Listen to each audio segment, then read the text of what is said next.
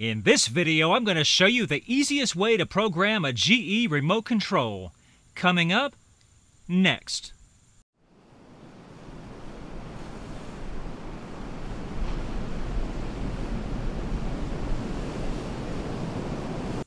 Hey everybody, Rudy here from Take a Bath Productions with another video to hopefully add some value in your life with how-to videos. In this video, I'm going to explain how to program a GE remote. This particular one happens to be 33709, but it should be similar across the board. Alright, let's dive right in. Alright everybody, here we go. Here's the 33709. This one is a 4-device remote control, but they do have different models that go up in the amount of devices they can control. One cool thing that I noticed about this remote is you can program. This doesn't have to be cable.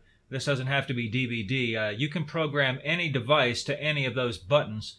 The only drawback is you have to remember what you put there. But it's kind of a cool feature that lets you juggle stuff around a little bit. Here's the back of it.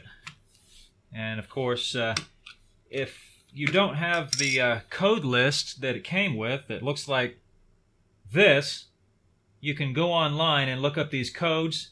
I'll leave a link in the description where you can find those codes at.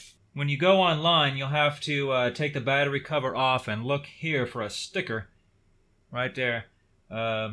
This one says CL4. That means code list 4, and that'll give you the right code list for this remote. Okay, I'll start off with the simplest way to program this.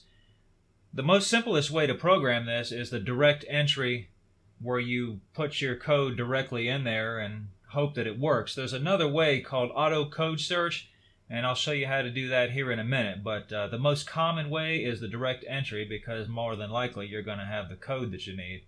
We're going to start off with the simple one. So, for a TV, a Sony TV, you're going to want to push and hold setup until the red light glows on the power button. Push the device code that you're going to be controlling, a TV in this case. Okay, my code for the Sony TV is 1071. Red light went out. Let's try it.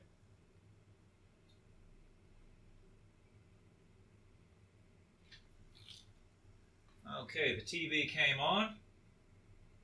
Let's make sure we have some volume and stuff like that. And we do. It's working. Okay, that's all there is to programming a TV. Pretty simple, right? Okay, that's how you do a TV. The other devices are basically the same principle. You would just push a different button. Now remember what I said earlier. I could have put the TV over here on the DVD button or the auxiliary button. It doesn't really matter. Also, if that first code that you try in the list doesn't work, you have to redo the procedure and try a different code. If you run out of codes, then you go to that automatic code search I was telling you about earlier. And then, of course, if that doesn't work, then, well, take it back and get your money. All right, let's just try another one just for the sake of it. We're going to do our Bose soundbar. Go ahead and push setup. Red light comes on and stays on. Push the device button that you want to use for this one. I'm going to use auxiliary in this case. 0466. That's my code for the Bose soundbar. Alright, let's give it a try. Alright, let's go ahead and hit the power button, see if it comes on. There we go. Volume. And it's working. Good. Let's talk about the auto code search here for a minute, just in case that method doesn't work. You're going to want to do the same thing. Push the setup until the power button glows. And then you're going to want to push the device code that you want to try to find the code for. I just pushed TV in this example. And push power button. Now you see it blinking there. That means it's sending out 10 codes. Now, of course, you're going to have to go through this. If you're 500 codes down, then you're going to have to go through it 50 times. You just push it again, and then we're just going to pretend, it was one of those codes. Okay, so the TV just turned off, so you know it was one of those 10 codes. Now you have to find out which one. So what you're going to want to do is manually turn the TV back on and push volume up. That's going to go through the 10 codes. There's 1, 2, 3, there's 10. And then up on the fourth one, it responded. Okay, so now push the TV button again, and it's stored that code. Now it'll work. We don't know which code it was. Could have been any of the codes, but as long as it works, that's the point. You can do this method with anything that you're trying to find a code for. Let's just do one more example of the direct entry on an Apple TV, for example, just to show you that you can use any of these devices, device buttons here to control that. Okay, so let's do an Apple TV. Okay, once again, push setup. We're going to put the Apple TV under the cable. Okay, it's 1093. 1093. Okay.